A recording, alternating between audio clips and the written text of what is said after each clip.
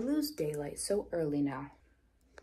So we'll turn on the ceiling titty light. Let me get situated here. Hi.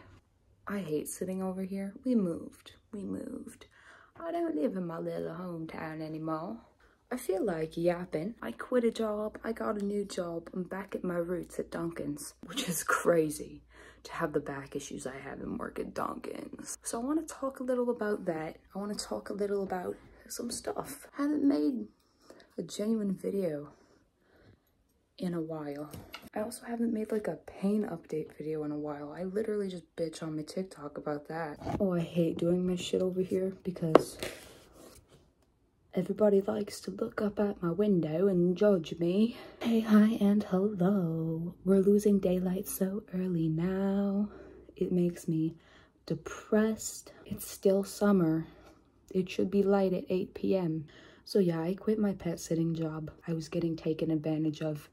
It's usually pretty hard for me to figure that out. My manager told me she wasn't gonna give me these big dogs. Literally kept giving me these big disabled dogs that literally could not get up on their own. Literally over 100 pounds. Why you think out of all your employees that don't have back issues, the one with crippling back issues could handle that? I do not know. Literally tried to gaslight me after I left, and it was very hard for me to leave because I did have favorite doggies. I did have favorite animals that were very hard for me to leave, but I had to do it for my own health. You gotta do what's best for you. I spent a while looking for jobs that would be good for my back, like desk jobs, receptionist jobs, any type of job like that, but most of them want fucking experience, and most of them didn't fucking answer me. So now I'm back at Dunkin's with an accommodation note that says I can't lift over 30 pounds, and bending and twisting I can do very sparingly, but I do them anyways in the healthiest way I can. I was good the first few days, genuinely no pain, but that's because I got a right SI shot about a week ago, and it was helping me a lot. It's my second SI shot, my 5th shot ever. Dunks is fine. I'm just in agony again. The first SI shot I got was in my left side. It was the first shot that ever helped me. They literally stood me up in the office, asked me if I could stand for it, and just put the fucking needle in my back. It was the first shot they never did under supervision of an X-ray. And I had a meeting with the first doctor that gave a shit about me in my spine specialist place. Thank God. She said if the right SI shot doesn't help, she's gonna give me a new MRI and we're gonna figure out another plan, because this has been going on for over 2 years for me and it's agonizing and it has ruined and affected every little aspect of my life. I am tired as fuck. I've had a lot of mental issues. And in the last 2 years, I've gotten infinitely better from all of those, but I've gotten infinitely physically worse. And like, out of all the things I've ever dealt with mentally, out of all the things that have ever affected me mentally, nothing has ever affected me more than like my physical health and this physical shit going on with me. Nothing plummets your mental health more than like when you feel like physical shit all the time. Everything everyone's ever put me through, like all the times I was sitting in a ball on the floor crying. I can't believe I wasted my time with that, being upset over people when I could have been like living my life, not in pain. Like if I knew I was gonna be like this, I would have spent the time running and jumping and doing everything I could to jar the fuck out of my spine while I could. Just saying. So the right SI shot they did under X-ray supervision because the doctor wanted to make sure it really helped me and they really got it in there. And it did help until I started working and doing dumb things. And what really hurts me is reaching out the window, especially when people fucking pull their car way too far away. Like, please pull closer to the fucking window. Help us both out. I can't reach your fucking money and I'm gonna fucking drop your drink all over you and spill it all over you. All of our like ice cups and hot cups are obviously under the counter. So like I have to get on my hands and knees to get them. And it takes a lot for like it takes a lot of strength for my legs to get up. Why is there a fruit fly in this bitch? And like, I just don't think I'm getting up correctly or healthily. It's very hard to like relearn how to do everything in like a healthy way when you've been doing it the wrong way, or in like the easy way your whole life and watching everyone around you doing it a certain way, they're not in crippling pain. I lost my Medicaid in May because my mom was making too much, and I thought household income and household size meant everyone in your household. Little did I fucking know. It just has to do with your fucking taxes and how you do them. My brother was on my case, my mom was on my case.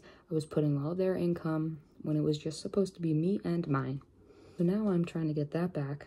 And there's no reason for me not to get it back, so they better give me it back, because I haven't been able to see the people I need to see nearly as much as I need to see them. I don't even have a PCP. I've been like hoarding my medication because I can barely get them. Oh my god, I love America. Used to get $291 in fucking EBT every month. I'm not even shitting you.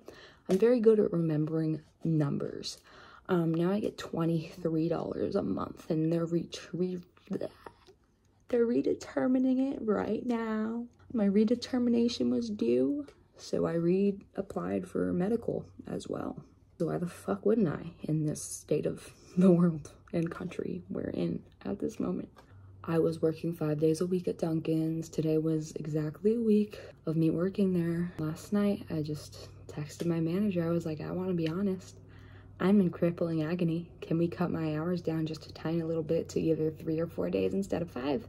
So now I'm working 4 days, and I hope it helps a little. So I definitely push myself way too hard at times, and I still feel like I'm not doing enough. And I need to remind myself that my body is not in like the condition it used to be in. I can't work 55-hour work weeks. And it's crazy to me that some people have to work 80 hours a week just to try to survive, and they still aren't fucking surviving. I'm in pain all the time. And I came to terms with the fact that if I have a job, any job, but especially Dunkin's, especially in fast food, when I have degenerative disc disease, spinal arthritis, tears in my back, what else? Herniated discs, not healed after 2 years, which is insane to me. This all started at 22 years old. The average fucking healing process time for herniated discs is like 8 to 12 weeks maximum. 2 years for herniated discs never to heal when I've done all the steps everyone's told me to do. If you do this, this, and this, you'll be good forever. I'm being ordered to go back to physical therapy, but I don't have the money, hence why I'm trying to get my Medicaid back. Because why do I have an $80 copay? Why do I have an $80 copay? I'm lucky to have what I have. I know some people have it much worse. But holy fucking shit, bitch. What the fuck is that? That's also for any specialist, so I can't get the help I need. If I get my Medicaid back, when I get my Medicaid back, bitch, because I will, I'm gonna start going to pain management, because it needs to be managed, because it has not been being managed. I'm gonna get a PCP. I'm gonna get diagnosed with every fucking health issue I have, and I'm not even talking mental health, because I've been trying to do that since I was 10 years old. Not my priority right now, motherfucker, because I'm fine. The only thing affecting me mentally is my physical health. Not even shitting you, my life would be pretty fucking damn fine if I was fine physically. Someone help me.